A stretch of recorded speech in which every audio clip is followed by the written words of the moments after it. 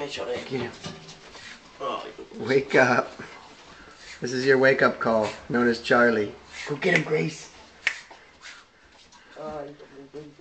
This is how we wake up at the Crump house. Oh. Get him, Charlie. Get him, Charlie. Get him, Charlie. Why is he so excited? He loves you. Oh, alright, come on, down. Hi there. Today we're going over the super stump model that we're doing now. This one's for Liam Turner here from the UK. As you can see, he's a grown. He usually rides about a 5'6", 5'7", about 17 1/8 wide, 2-ish sort of board with a fair bit of rocker. This board is designed so he can ride it in minuscule waves that he gets at home in the UK or here or in France.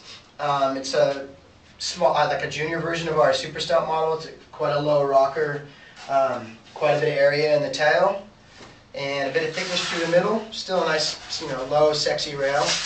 A little bit of a double concave here with a tiny bit of V off the tail.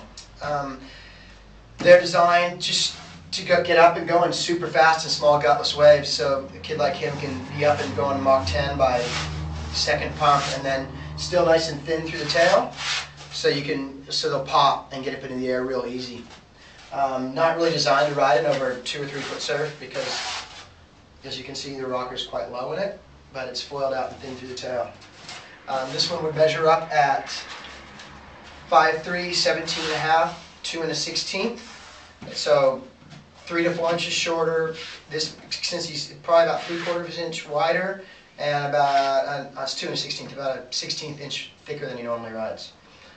This one we're going to show the design on the computer and show him surfing on in the next few days.